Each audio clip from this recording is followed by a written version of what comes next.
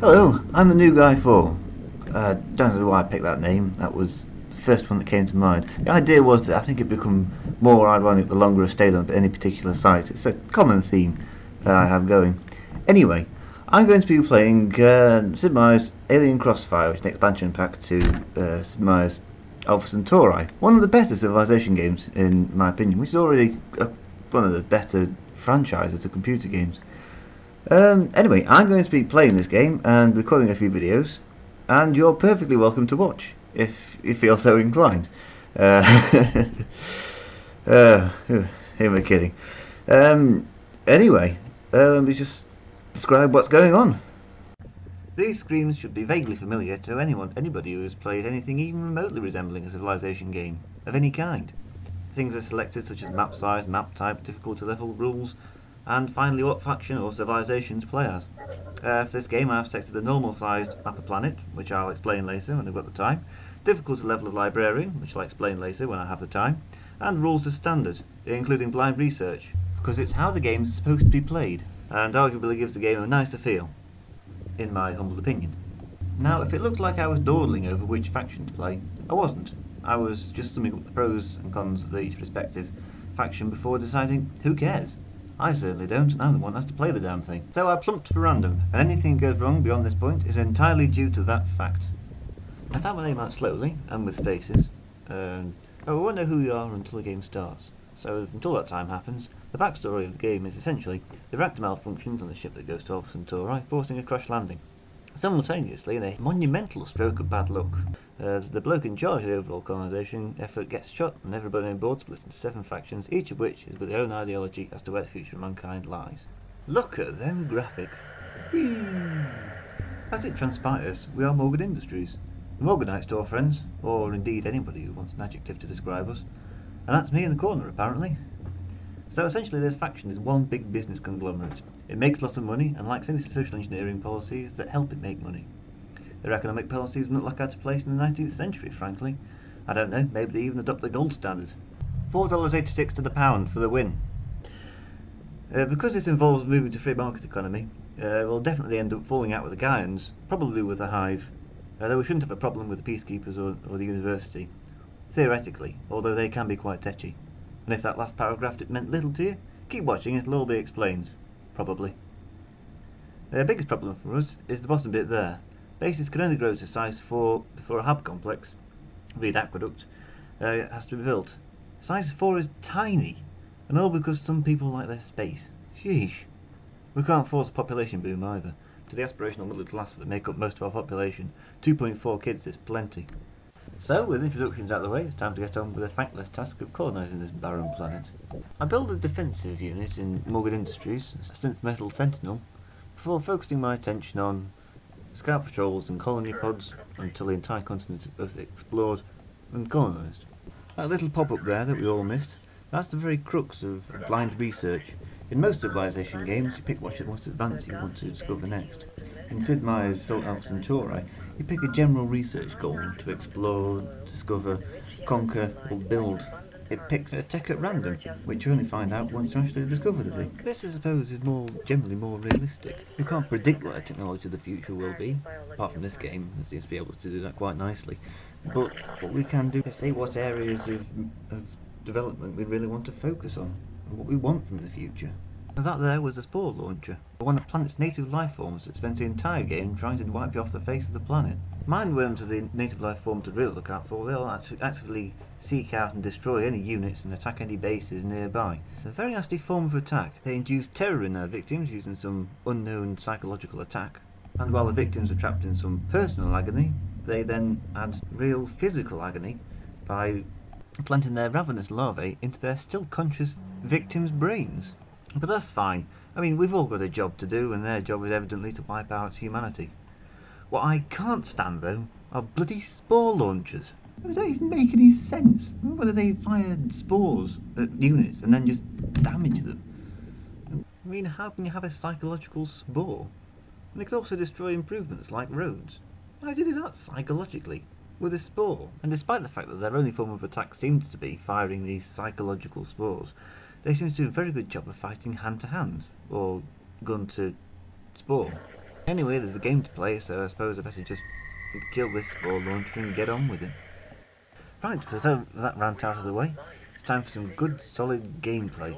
No gimmicky graphics, no videos cropped from special wonder projects, and nothing but playing just a bit of exploring, building some colonies elsewhere, and spreading our business interests free of outside interference from anybody, or some tacky video graphics from somebody who has no idea what they're doing.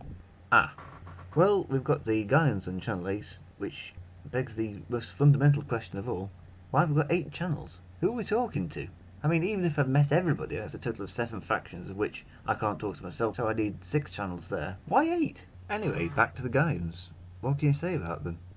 They're the eco-warriors of the game.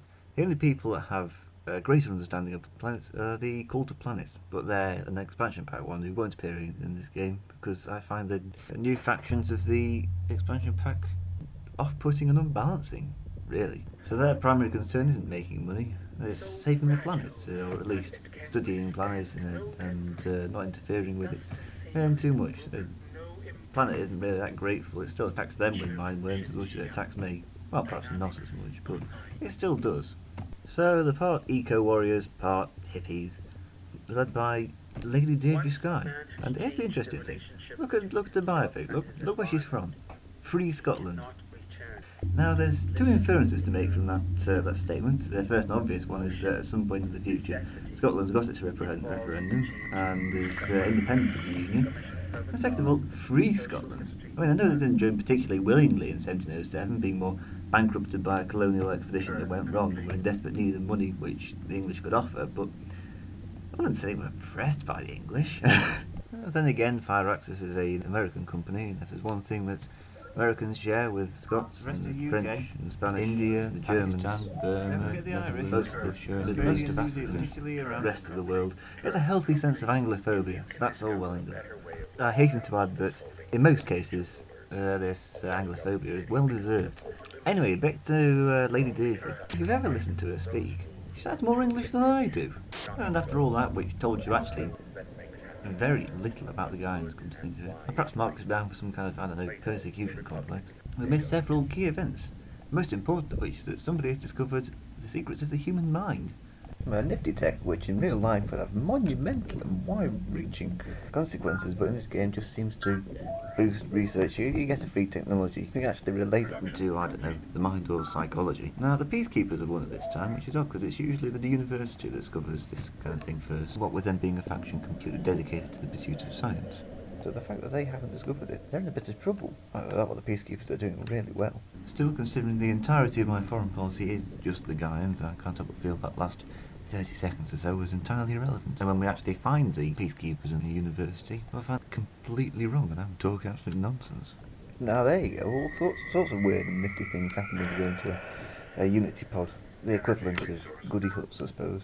It's not just sort of a bit of gold, technology, free unit, barbarians.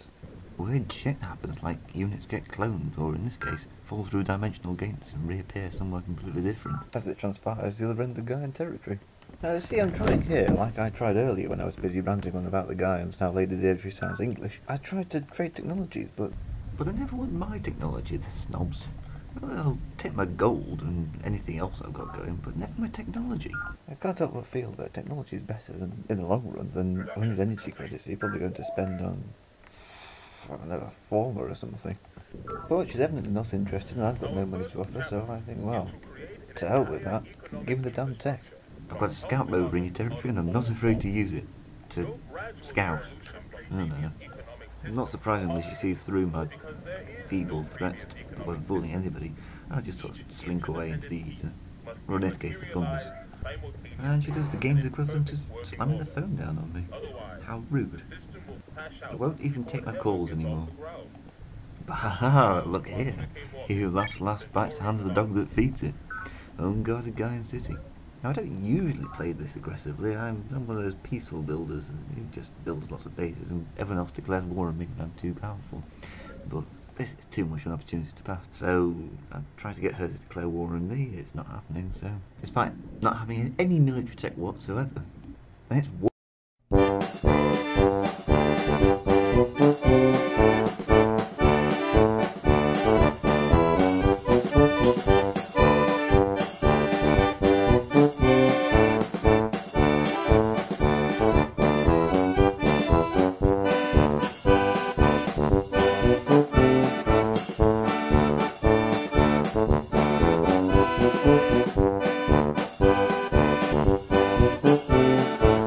that clip there was from the Marx Brothers film Duck Soup, so chosen because this up-and-coming war will be about as serious as a Marx Brothers film, and a lot less bloody.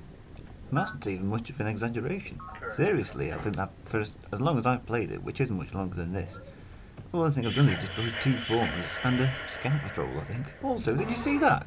I declare war on them, capture a city. They have the temerity to demand reparations from me. I'm clearly winning. In my opinion, they should be begging for mercy. But then again, I suppose I am biased. Now, some people, I don't know quite who, say you can't play aggressively as the Morganites. But I beg to differ against these fictional people that I seem to have just made up. They're one of the most useful factions because they make so much money. And money is power. In this game, anyway. Need to raise an army fast? Throw some money at it. Need perimeter defences and command centres? Throw some money. Finish off a special wonder project? Throw some money at it. It works, really it does. The guys will have a devil of a time taking back the Lily Valleys because I managed to throw some money at the place and hurry a garrison unit.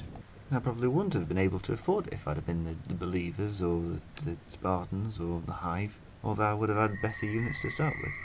Oh, come on, did you see that there? That mindworm just came out of nowhere and destroyed, no, obliterated my colony pod.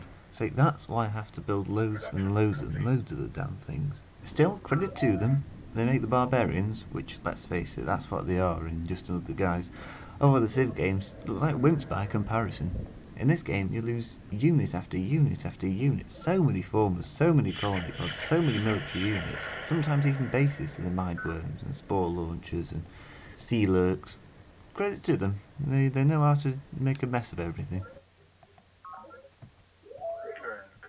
Oh, for God's sake, trust the guys to have a bloody spore launcher. I've only got it because I managed to capture the damn thing. I think they attacked me with some mindworms in a minute as well. Well, that's brief, if ever you needed it. This war's as boring as wars get. I've just spent my time building a terraformer. Foremost to the friends. They do nothing but build farms, forests and roads, and are not usually the things you build in recently conquered cities. You know, no military units, because I'm not able to build anything apart from scout patrols and synth metal garrisons. There was originally a joke here about synth metal, the metal of the future, and synth metal, the genre of music, but in the interests of everybody, I decided to cut it. Anyway, looking at the bigger picture, we're alright apart from the mindworms. Some thanks to Planet, and some thanks to the bloody Gaians. I think I let the natural ones just attack my bases, but the Gaian ones, just to be sure that they don't do too much damage, I attack them. And it's important to note, it's an important life lesson. If you ever encounter a mindworm in the course of your daily activities, always attack it rather than letting it attack you. You get a 3-to-2 advantage. More if you enlist passers-by. Well, this seems like as good a place as any to call it a day. Largely because I'm well aware I'm reaching the 15-minute limit. I hope you enjoyed watching this, and you carry on. I'd very much appreciate any suggestions for names for bases and natural landmarks, namely lakes, mountains, rivers, whatever takes your fancy. I thought I'd customise this game a little bit, being as it's something a little bit special. And also, if you've got any gameplay tips and strategic insights, feel free to share them or keep them to yourself. I might not listen to them, but the option's there nonetheless.